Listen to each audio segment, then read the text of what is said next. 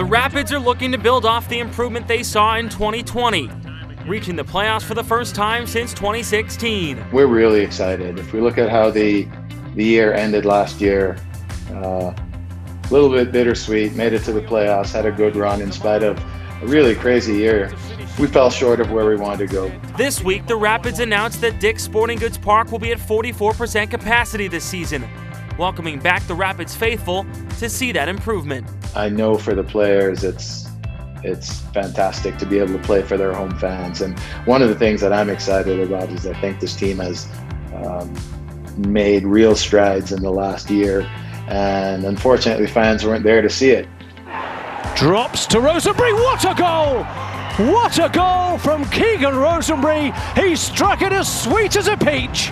In his second full season with the club, Coach Fraser has posted the best 25-game start of any Rapids coach in franchise history. How do you assess where your program is at? I would say we're maybe just out of our infancy, because when a new coach comes in, new ideas, new tactics, it takes a while for that to really sink in. They've adapted to what's been asked of them really, really quite quickly. Finish this sentence for me. The Rapids will have success this season if what?